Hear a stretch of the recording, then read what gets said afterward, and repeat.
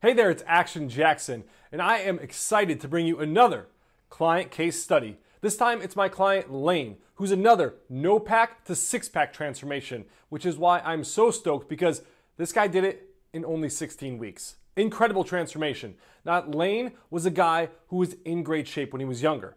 And like a lot of people, his job and his demands of his career began to eat away, not only at the time he would spend in the gym, but also at his physique. And before he knew it, the next thing you know, in his own words, he was getting fat.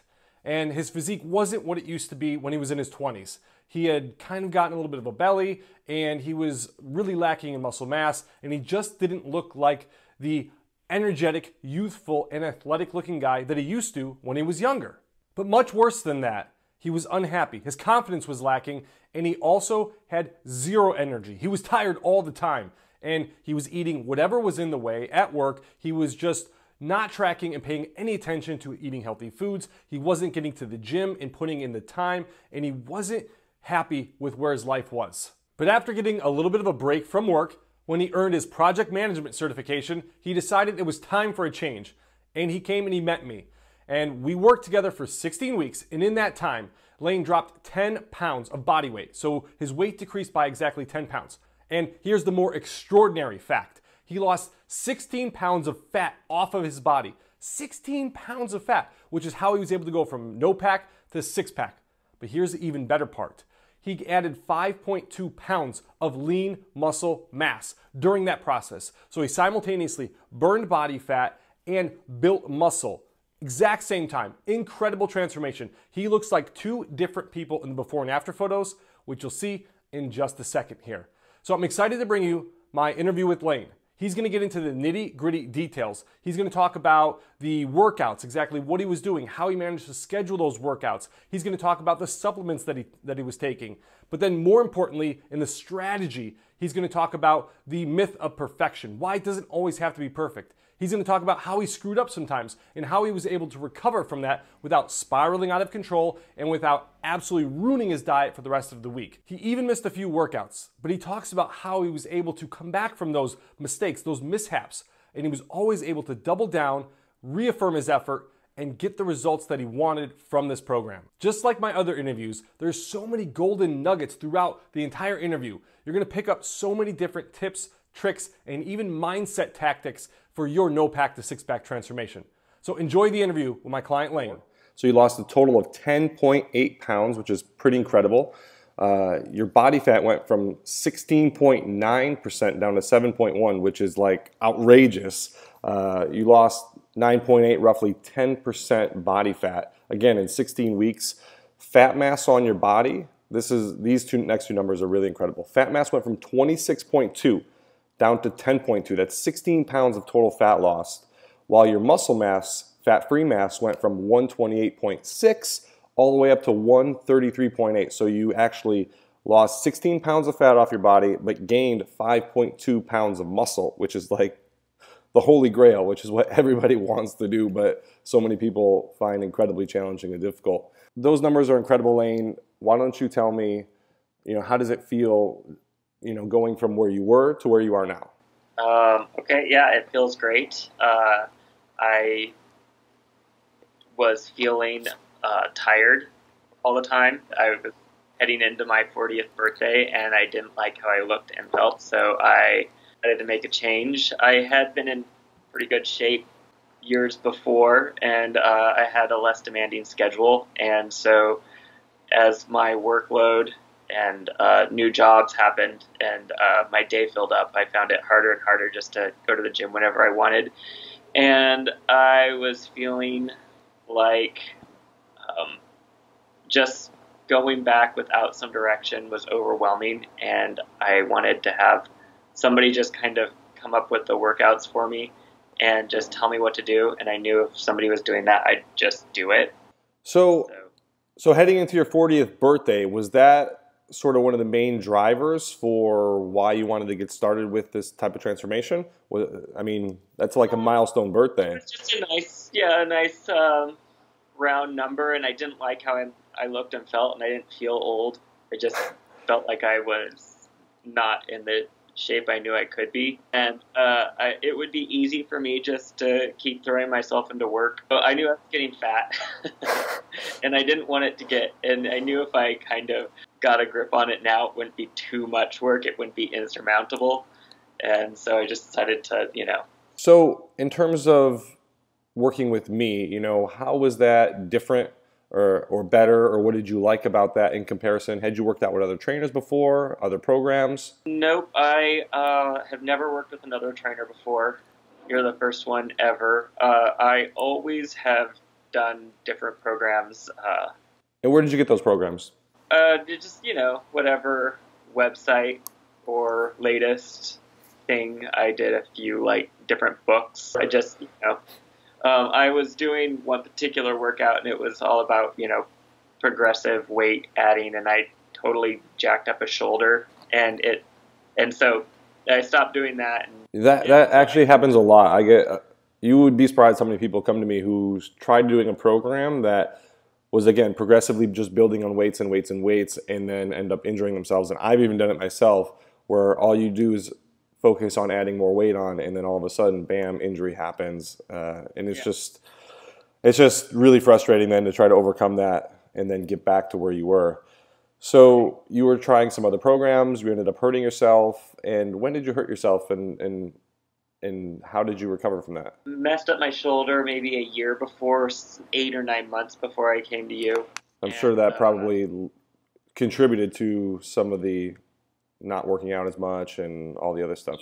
Yeah, and mostly, I would go to the gym, but I didn't have a plan. I was just eating whatever was at my meeting lunches. So it was pretty easy just to, have a croissant for breakfast every day because they're all around, and, whatever was put in front of me. So I just didn't have a plan. Sure. And when you didn't have a plan and you left the gym, did you feel like you had gotten a great workout? Did you feel you were progressing, or what did you feel like? Well, I wasn't progressing towards anything, or I didn't have any goals. So sometimes I feel like I had a good workout. Sometimes I'd just be glad it was, I just checked off the box and moved on. Sure, of course. Yeah, when you don't have a plan, I find with a lot of people that I've worked with, what happens is they leave the gym and they're like, I guess I got a good workout. And I do the same thing when I don't have a plan and I'm not progressing in my workouts and I don't have structure. You kind of leave the gym and you feel unfulfilled. Mm-hmm. You're kind of like, I guess I got a good workout, and there's really no progression from one point to the next, which can be frustrating and difficult, especially for type A people like yourself and me. So how are the workouts different when you started working with me versus what you were doing before? The workouts were totally different. I always just did the 4 sets of 10 thing. And so, yeah, your workouts were completely different, and that was refreshing. Your workouts were great. I liked that you focused. I didn't have to run around the gym to get everything in. Each workout was kind of like in one area, and there was planning for that. So I could just kind of set up in one corner and get all the things done. The other thing is, I always eat too much. I always clean off my plate. So just knowing about what I should eat in the amounts that I should eat. It's fine. I'm good at following rules. So if I know what I'm supposed to hit, I will. But I just didn't have any idea.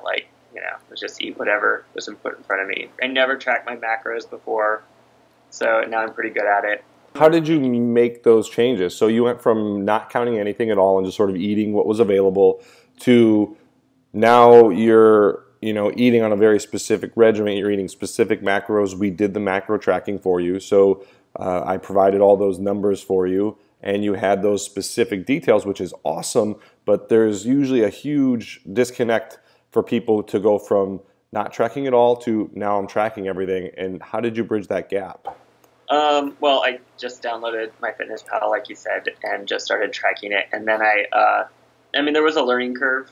The trickiest part was either remembering to bring a lunch to work, or we have several cafeterias where I work, so I could make a salad and things if I wanted to. Or, and they actually list all the macros or their calories on most of the things, so I could get that. And then if I went over on one thing, I'd have to just change what I was having for dinner. Yeah, and there was also, kind of working with what I had in meetings. I have a lot of meetings at lunch, that serve lunch. So yeah, and I mean, I wasn't 100% every time. I just always tried to hit it as close as I could and not, beat myself up over it. But So how did you manage in those meetings as they're serving lunches? Did you eat? Did you try to find something that was available that you could eat there, or did you bring your own food? How did you overcome that? I did both, Mm-hmm. and I stopped eating like the cookies. When I was paying attention to how many calories and carbs are in a cookie, I did, well, if I'm going to hit it today, then I won't eat that. Did you ever get frustrated and feel like, I want progress to happen faster? Or were things sort of happening in a manner where you expected and you were able to keep the momentum? Because a lot of times people start these, ambitious programs where they're dialing in their diet, they're working out, they're going at it, and then they want to see results tomorrow, and it always doesn't happen as quickly as we want it to happen. Initially it worked. Like I started getting in shape really quickly, and then I hit kind of a plateau, and that's when I started doing intermittent fasting. So I stopped eating breakfast, and I stopped eating at 8 p.m. and then I ate at noon, and I just had like soda water and black coffee, and that was fine actually. And then I could have a bigger lunch and dinner. So, and that's when I started making more progress again. Nice. So a lot of people, when they first want to start with intermittent fasting, they kind of get psyched out because they think, oh my God, I'm not going to eat food for so long, I'm going to die, I'm going to starve myself. Did you struggle with that? You said you found it pretty easy? I started doing it one weekend, and it was pretty easy.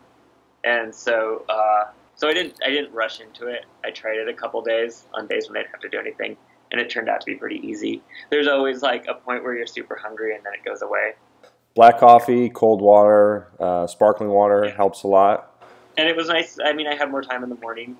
I have a lot of early mornings, so I could get out the door a little quicker. Yeah, and then also eating bigger meals at lunch and dinner so I didn't have to be quite so careful about spreading out the calories. Yeah, it's kind of nice to then eat those bigger meals and feel so sort of satiated later in the day, isn't it? Right, rather than just fine. Yeah. Just fine. I definitely know the feeling.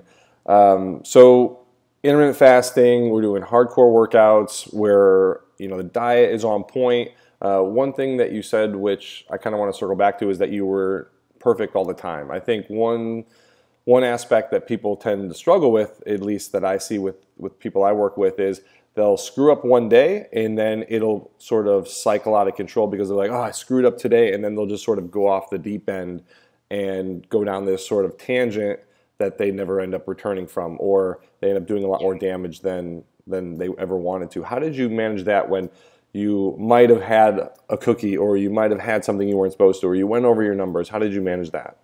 Well, I think that's where having a plan helps. So you messed up this day, but you know what you have to do the next day. You know what your workout's going to be and what your goals are. So you just, don't check off that day, but you just pick it up where you left off the next day. If I didn't have a plan, like if I didn't know what I was going to do the next day, then I probably would just be like, whatever. But I always knew exactly what was on the list for the next day. I think that is really, really important, because cycling down that spiraling out of control can be really, really difficult for people to return from. So did you have any cheat days or anything like that during the program?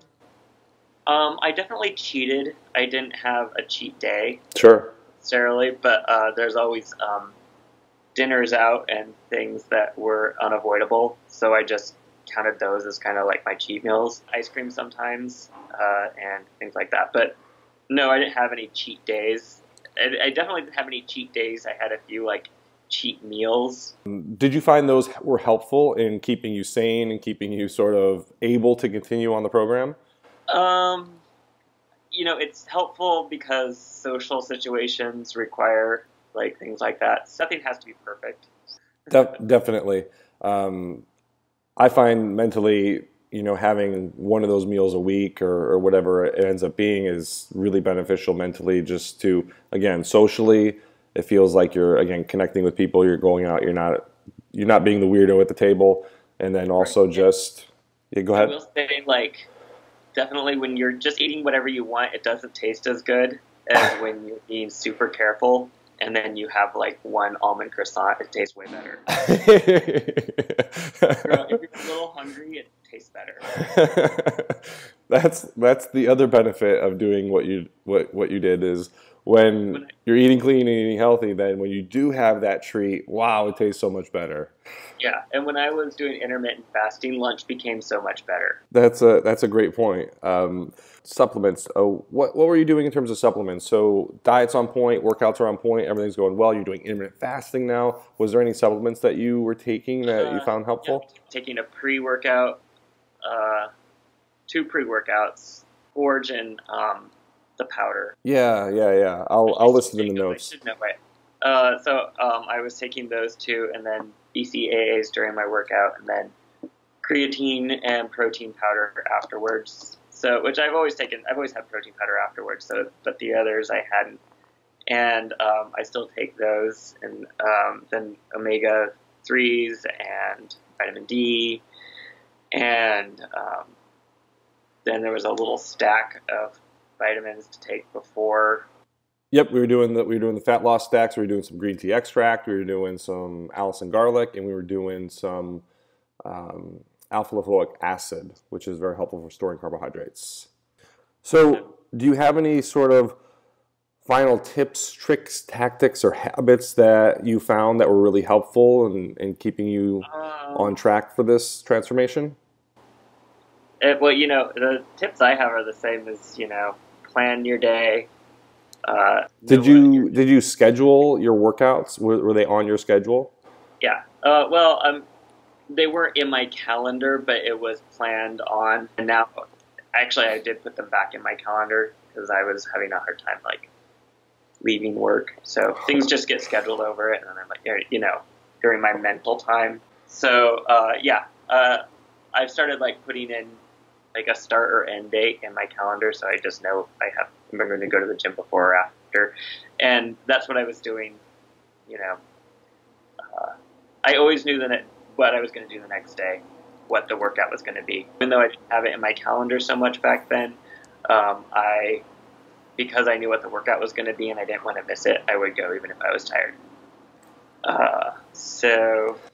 Did you find there was days that you did miss the workouts, or were you always able to manage it? No, there were days that I missed it, but I don't think there was a week that I missed. I always made it up. I'd miss certain days, but I would make it up the next day. Just follow it through. And if it was it started on Monday and I did the workout before on Monday, then I would just start the next week on Tuesday. And, so I'd finish out all the workouts. I don't think I missed a single one. I missed days, but I didn't miss a week. So when you were tired and you found yourself looking at your calendar saying, okay, I got to go to the gym, what was the mental process like that actually got you out the door to actually get to the gym? Was it just, it's on my calendar, I'll go? Was it refocusing on your goals? What was it? Definitely just, staying focused on my goals. Being accountable to you helped. Of course. Accountability is so huge. You invest in it. It's an investment in yourself, so you want to see progress, right? You don't want to just throw money at it and stay the same.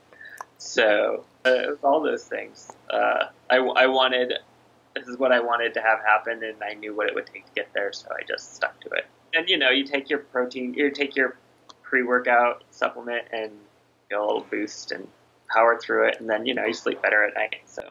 Yeah, certainly the pre-workout does certainly help sometimes. Some days it feels like it's so necessary.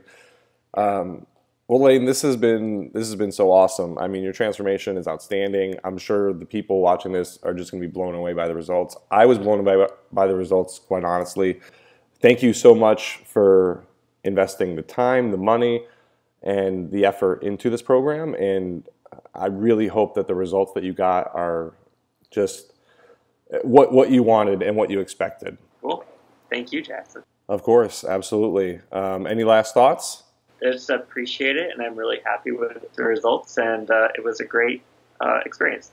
One last final question. Have you found anything different in yourself now from where you started to where you are in terms of whether it's confidence? You talked a little bit about energy, that you have more energy now, whether it's work performance? Have you noticed any changes that the workouts, like unintended changes? I feel like I have a lot more, I do have a lot more energy, and I have a lot more willpower now to say no to a lot of the junk food that's around me at work. Before I wouldn't even think about it. I just eat whatever was put in front of me.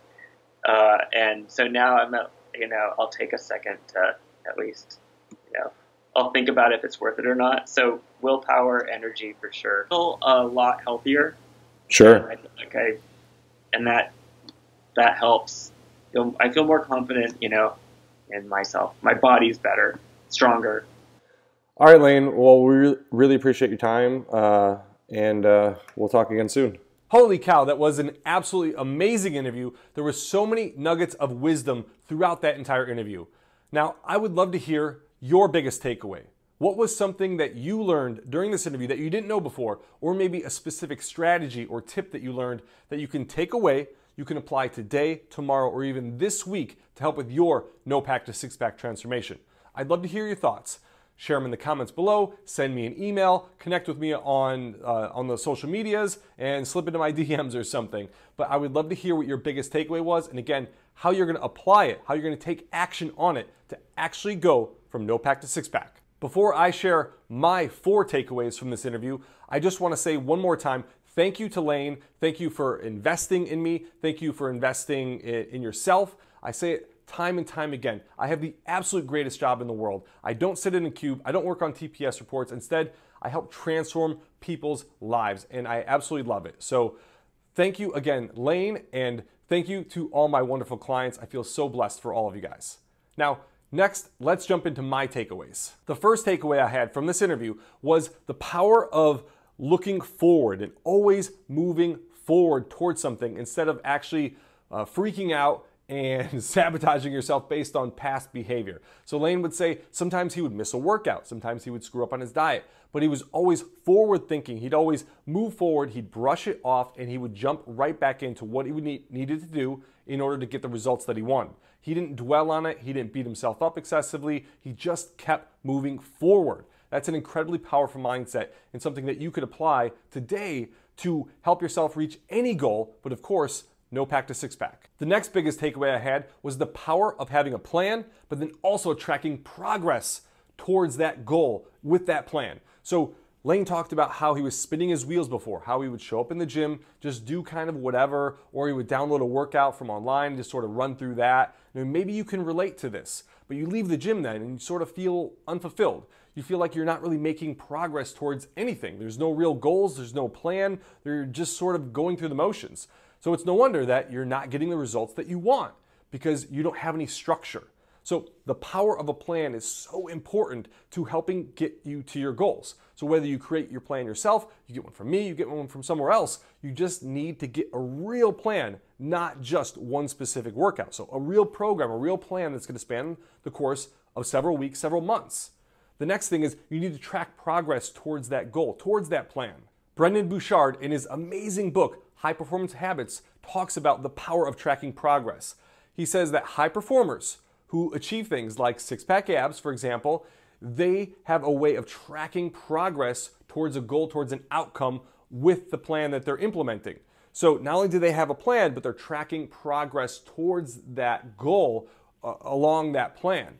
And if you do this, if you track your progress, whatever, whether it's getting out of credit card debt, whether it's making $10,000 a month, or whether it's getting a six-pack, if you track progress towards that goal, you're twice as likely to achieve it than somebody who's not tracking progress. So yes, the plan is important, but also track progress towards that plan. My next takeaway is that it's not just about the six-pack. Yes, we all fantasize and we focus on the physical aspects, whether it's the muscle mass, the six-pack abs, whatever it is, the bikini body. We focus on these physical aspects so much, but it's not just about that. As Lane said in the interview, he has way more energy than he used to. His confidence is up. He feels stronger physically. Like, think about how priceless that can be, to have greater confidence, to have more energy, to feel stronger in your everyday life, and then to be able to apply that to all the other areas of your life. For example, your work. Like, think about the financial impact that will have on your work. I mean, it's absolutely unbelievably awesome, but it really is priceless. I found in my own life and with so many of my other clients, they say the physical, yes, it's cool, it's awesome, like they love that part, but it's not just the physical components. It's about the mental components, the mindset, the confidence, that extra edge that they get when they get in phenomenal shape. So yes, having a six-pack is awesome. Getting compliments is awesome. All those things are great. But that extra edge that you get in life, that's gonna help you in your work, in your relationships, in your activities with your friends, like all those other things. That's what really makes having a six-pack so awesome. That's what makes it improve your life so much in so many areas, because it just bleeds into everything that you do. From interacting with other people, to taking on tasks at work, to personal relationships, to dealing with your family, your friends, your kids. It's really an unbelievable thing. And it's, again, not just about the physical aspects. And the last takeaway I had was the power of hiring a coach or outsourcing activities that you don't need to do in order to help make this process of getting to a goal, a very lofty goal, more achievable. So obviously Lane hired me to handle the diets, handle the workouts, to hold him accountable, to support him, to answer questions, to facilitate the workouts to him on an easy to use app. So he could just show up in the gym and he didn't have to think and he just could go through the motions. So whether you set that plan up yourself ahead of time so you can execute it along the way, whether you pay somebody else to do that, me, for example, maybe you pay another coach to do that. Maybe you can download a workout from somewhere and get that going. But you need to have somebody that you hire or somebody that's going to set up all this structure for you. So then that way you can just focus on executing. And then on top of it, having that support system, that accountability system is so huge. And you saw that with Lane, that he was so busy. He had other stuff to do. He didn't have time to build his own workouts. He was smart enough to know what he was good at, what he wasn't good at, and where his weaknesses were, and what was going to cause him to stumble. So he overcame those by hiring a coach. So again, it doesn't have to be me. It would be awesome if it was, but if it's not me, make sure you get support that you need in the form of a coach or a mentor or a friend or a workout partner, in the form of something that's going to hold you accountable, that's going to give you support, and it's going to help you set up that structure, that plan, so that you can focus on execution as you go through this journey. Those are my takeaways. I hope you enjoyed this interview. Again, I'd love to hear your biggest takeaway. I'd love to hear how you're going to take action on it. So please share that in the comments below. Please share it with me. Please hit me up on social media.